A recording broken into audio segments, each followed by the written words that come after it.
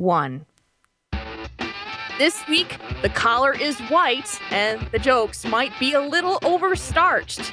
The Tonight Show is sending Jay Leno to the auto yard. And the Duck Dynasty boys might have to change their name to Duck Divas. Tonight, I'm going to strap Pat Crane to a wheel and make him do the show upside down. This is That TV Show episode 118. You're listening to the podcast for TV geeks everywhere. You're listening to That TV Show with Pat Crane and Jules Scott. Thanks for joining us from all around TV land. My name is Jules Scott. I'm going to be your solo host of the show because I left Pat Crane by the wayside. His technical issues drew us to a blank. Help me! Help me! You're upside down, aren't you? I'm upside down! I can't do the show like this, buddy. All right, I'm back. You better not. I'm back. Okay, That I'm was okay. fantastic. Way to go. Way to roll with the punches, Pat. Thank you. I love do my it. best. How are you? Well, the blood is slowly draining from my head, so I think I'm doing better. Well, you know, if you can watch TV upside down, you're doing it right. I think you're doing it wrong if you're doing it like that. I mean, that's hard stuff. I don't know. You're really letting it sink in if you're upside down, though. I don't know. I'm so off the rails today. You're weird. How are you, Jules? I'm great. I'm weird. Yeah. I'm weird. This is how it's going to go tonight. We're just going to make it go. Yeah.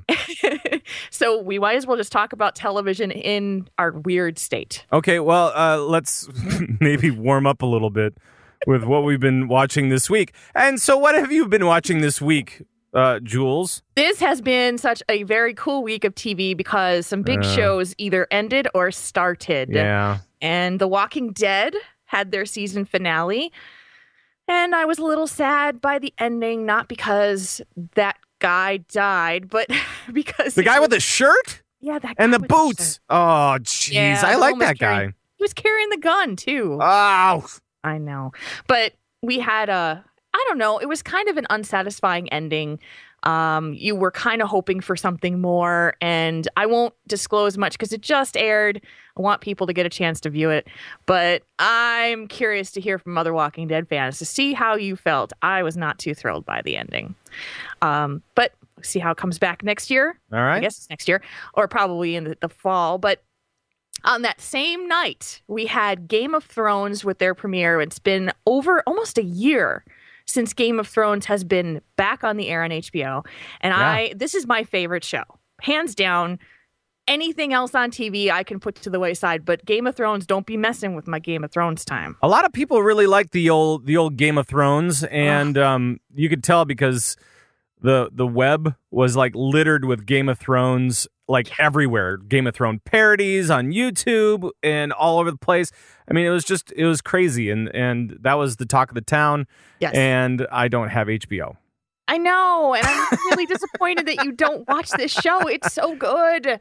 And so we're in season 3 now. Things are getting pretty heavy. Right. But there's so many characters in this show right now that you can't see them all in one episode. And so next episode are going to be some of my favorite characters coming back to see them again. Arya, Brienne, Jamie, some of my favorite characters are going to be in that show. I'm so excited. So, Every episode that I've ever seen of it, and I've only seen bits and pieces of it, but I have always seen my favorite characters on that show. And they are? Boobs. Boobs.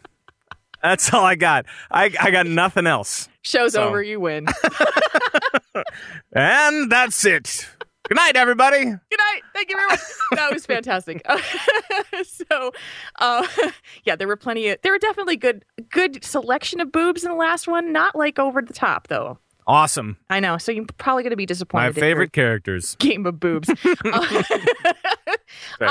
So then I got a chance to watch the following from last week. I have not watched Monday's episode. Ooh. I know. And so I'm still that 1 week behind thing that keeps happening because there's been so much good on TV. I know. So I'm still trying to catch up there. So I'm not quite where you are, I'm betting. Right. Because Okay. I am totally caught up now. By the way, things are getting a little weird. Now we're getting into, okay, so you're caught up to the point where we're at the house of Yes. crazies Yes. in the following. The whole house of crazies, and they're all crazy. Yes. they And all- this last week we went a little bit deeper into Roderick's type of crazy, which was nice and strange. But yes, it's very weird.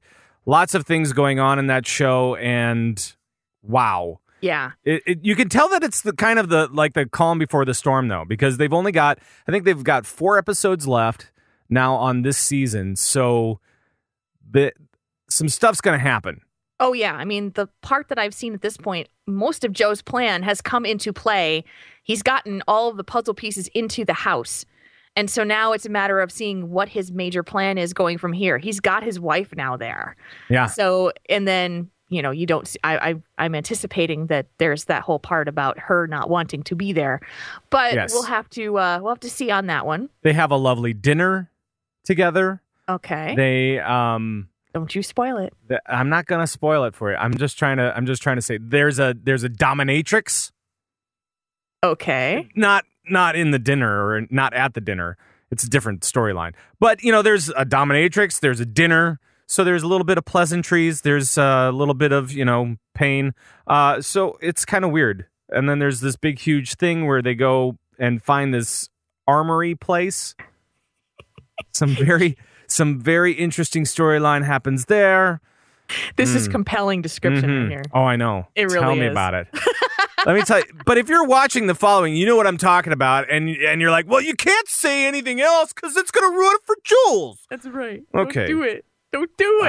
I don't want to ruin it, but So, I kind of want to ruin it. Don't. You did it the last time you did this, and I had seen something, and I'm like, sorry. oh, you I'm totally sorry. said something about all these people and the crazy people in the house, and there's tons of people in the house, and I'm like, no, that was supposed to be the big reveal, and It you was a spoiled cool reveal. it. You totally spoiled it. Yeah, I did. You're terrible. And so, okay, so now I have to catch up with the following. I'll do Yeah. that this weekend for sure. But The Voice, man, I am absolutely, I've now seen 4 episodes of The Voice. It is one of my favorite seasons because the dynamics between the judges is fantastic. Yeah, it's not bad. I'm cracking up at every episode at the dynamic, especially between Blake, Adam, and Shakira. I think that they're great. You don't like Ermiger? Ermiger is just kind of sitting there going, yeah, I'm chill. He's just throwing his leg up and just kind of hanging out. I know, and that's all he does is sit there He's with his good. leg up like, hey, girl, how you Right. doing? Hey, you want to be on my team, right? Awesome. Well, Come and there was come totally join that Team one- Ermigerd. Come on. Join it. Totally high. I mean, there's that one girl who was like, he opened his mouth for 2 minutes. She's like, I'm done. I'm yours. Right. Seriously. No, that's- So, but I am loving it. I think it's fantastic, having a blast with it. And I think that Shakira, I've been liking her more and more. She tries really hard to get these people on her team, especially the ones that are the country ones. And they're just like, I'm going to go Blake. Right. I know. Adam, Really? well, it was kind of cool because this week Adam actually stole a country artist from Blake this week. Yes, he did. First time ever. I think that guy was he's going to be like a rock and roll dude too. I don't know. I mean, I think he's kind of like not the best, so I think he's probably going to go away in the early rounds. But, I don't know. I don't know what to say about that guy because I didn't really think all that much of him. Personally. Yeah, he wasn't that great to me, but there's a couple of them where I'm like, yeah, they're so excited about you, and I'm not seeing it. But You know what I was excited about? There were a couple more artists from Minnesota. It's funny you said that because now every single time I see someone who says they're from Minnesota, I'm like, oh yeah, Pat's going to mention that on the show. Damn straight I am. Absolutely. There was an artist from Minnesota, or from Minneapolis, I should say, who sang on the street corners, and she didn't make it in, but she made a good showing of it, which was good. And then there was another one from Rosemount, Minnesota, which is also essentially it's from the Twin Cities area, kind of the outskirts, and did great. And so I'm just happy to see some more Minnesota represent. We need a metagame on this show for any because if I get one Wisconsin person, I'm gonna be like, yeah, excited because I'm going to be so. It's all this Minnesota crap. Like, oh, I suppose. come on. You should be like flying your Minnesota flag behind your head on the live stream, I tell you. I could do that. You could probably. I could do that. That'd be fun. But so yeah, I definitely took note of that and said, yep, Pat's gonna say something about this. Yes, absolutely. But I'm really enjoying the voice. And finally, I just wanted to make a quick note. I've been watching, we caught one episode of Breaking Bad, and this episode was just amazing. The acting, I mean, I always talk about how great the acting is, but the whole episode was focused around basically Walt and Jesse trying to kill a fly that was stuck inside their lab. And that's not giving anything away to you. But it's this effort to try to kill this fly that is, it's comedic, it's crazy, it's like you're going, oh my God, really? But there's a whole section of that episode where Walt and Jesse have more of a conversation, a deeper conversation, and the subtlety of the acting, the intensity, and just the ability to have a conversation with each other in a way that seems like it's just effortless and deep and amazing. I sat there enthralled by this episode, like, oh my God. You know why these guys have won awards? Because they're so amazing. And like all of this encapsulated around this kind of like comedic farce of an episode where they're trying to capture and kill this fly. And I was just blown away. I love it. I wish I had more time to just sit and watch TV all day. Because man, Breaking Bad, I would just eat that up if I could. If I could be a fly on the wall, they would try to kill me. Yeah. So there. That's all I got. I was trying to come up with something, and I'm like, that sounds like the most bizarre and yet probably cool episode. I don't know. You will love it when you get around to seeing it. You will love that episode. You really will. I don't know if I can. I'm watching too much other stuff. I know. Well, tell me what else you're watching. Well, okay. So the wife and I. Yes. Still watching Doctor Who. Yes. I got her to watch Blink. And she said maybe I talked it up too much. Really? Yeah, maybe. She wasn't she liked it. Don't get me wrong, she liked it. But she wasn't enthralled by it like I was. I was enthralled by that one show. I was like, oh my, this is so cool. And she was like, yeah, it was good. Okay, so did you guys watch this again? Did you watch this the second time with her? Yeah. So how did it feel the second time around for you? Well, it was different because it wasn't 4 a.m. and totally dark in the room. So that part was. I can't believe you did that. So that part was different. But it was fun. It was good. I liked it still. So, I mean, it's fine. And we've got more news about Doctor Who coming up shortly. We do. We'll get to it. Okay. Another thing that we watched this week was Castle. Now, as I said last week, Castle was celebrating its 100th episode, and that was this week. And if you missed it, it was pretty good. It was like this Rear Window spinoff type of thing, and I'm going to ruin it for you. I am now going to ruin it. There will be a spoiler here. So, we get Castle. We have him looking across the street with the binoculars. Okay? And by the way, Nathan Fillion's birthday was last week. And it was also Rick Castle's birthday this week on the 100th episode. So just let you know. And so, it was a few days before his birthday, and he was looking through the binoculars, and he saw what he thought was a murder. He was like, there is no way that it can be anything else. And we saw it too, and it was pretty convincing. It was like, oh, wow, that looks like something went down. There was a couple in the apartment, and then the husband came home, and you're like, oh my God. And then the boyfriend hid under the bed and then popped up and then went outside. And then while the husband was in the bathroom, the husband comes out of the bathroom and finds the boyfriend's hat on the floor. Uh-oh. And it's like, oh my God, what is going on? Then the blinds closed and stuff happens and you're like, whoa. So he was freaked out the entire time. He had a broken leg from skiing, so he was in a wheelchair for the most part.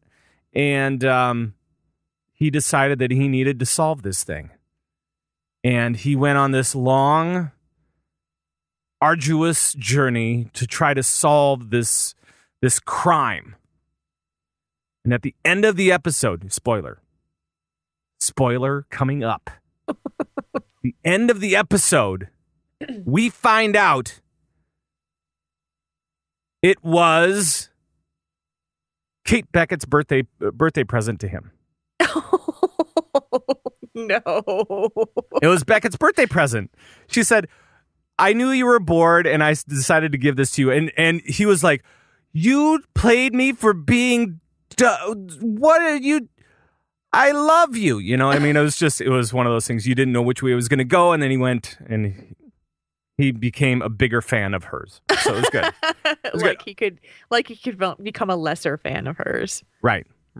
Another thing that I watched this week for the show. Yes. Splash. I didn't watch the whole thing. What? I didn't watch the whole thing. What? I watched the end of this week's episode with Kendra Wilkinson totally chickening out. She's afraid of heights, and she went on this show. Yeah. And she had to do a 10-meter or 5-meter dive, which is pretty high up, or 10-meter. I don't remember which it was. I think it was 5-meter or 7.5. Who cares? It was high up enough so that she freaked out and she couldn't do it. And she ended up disqualifying herself. Oh, man. So she's out of there because she decided that she couldn't do the dive. I wouldn't do the dive. I would totally do the dive. I would do anything. I would jump off a building into a pile of water. That'd be fine. What? Into a pile of water. What? I'd do it. I've done it, but I've jumped off of things that were very, very high. Yeah, you're such a thrill seeker. I am. I totally am. I've done bungee jumping. I've wanted to do skydiving. I've done bridge jumping. What? Bridge jumping. Wow. You know, around the Twin Cities, we have these things called lakes. And so then what we do is there are bridges that go over them. And actually, I've jumped off of the highest bridge on Lake Minnetonka into probably about 10 feet of water at the time. Probably not the smartest thing I've ever done, but I've done it. No. I've done it. You're going to wind up on one of those America's Dumbest shows. Yeah, hold on one second. This thing screwed up again. Hold on. It's sketched out. Okay. Yeah.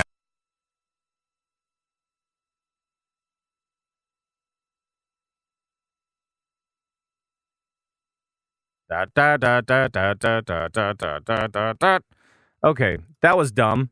All right, let's start this thing up again. So yeah, no, I've totally done it, and I'm okay with it. Okay. I am. It's true. Okay, now here's a question that I have for you. Yes. Which do you, and actually this is not just for you, this is for everybody out there. Everybody listening to this show. Now, if you are a fan of music competition shows, right, which one is your favorite and why? Do you like The Voice or do you like American Idol? Which one do you like better? Which one do you like least? We could also throw in X Factor into that equation if you really want to, or something along those lines. And it's funny. The Voice is on Monday and Tuesday nights. Right. Idol is on Wednesday and Thursday nights. Yes. They never cross paths. They don't want to cross paths, and I think that goes for both shows. They just are like, no, we don't want to compete straight up with you. Well, yeah, because otherwise one's going to blow the other out of the water. Yeah. So, I'm so sick of Mariah Carey, though. I know you are, because I get to hear about it all week, which is kind of funny. I am so sick of it. And Lazaro, our stuttering friend, he really needs to go. So I was listening to tonight before the show. I was watching American Idol a little bit. Okay. And it's Rock Week. By the way, it's horrible. Is it really bad? It's horrible. There's only like a few people that really get what rock is. And I think that all these theme nights and everything, they're okay, but they're not really showcasing their talents very well. I mean, You have people that are really great at R&B, at maybe more Latin stylings, maybe something a little bit different, and then you force them into this little niche, and you say, "Here, struggle with this, and we'll see which one of you is worst." Yeah, it's like you're trying to make an all-around artist when most artists who have contracts don't actually have to be all around. Yeah. And skilled in all around. Yeah. No. Yeah. I mean, just how about this? Sing something you like, make it really, really good, and appease the audience. Hey, yeah, I mean, that's a unique concept, right? Yeah, absolutely. That's the problem with American Idol, and it's been like that for years, is that they have to go through these theme nights, and someone's going to have an off night based on what they're being forced to sing. Like, I'm trying to think about who it was, but there have been numerous amounts of idols or near idols, I guess, that have, I think Jennifer Hudson was cut on country night. And it's like, well, yeah, she doesn't sing country. How could she know how to sing country and make it sound really awesome when she doesn't know it? Exactly. It's silly, and I don't like the. That's why I don't watch Idol. Right. So there you go. All right. Well, we should get into the main attraction for this week and head into the watch list.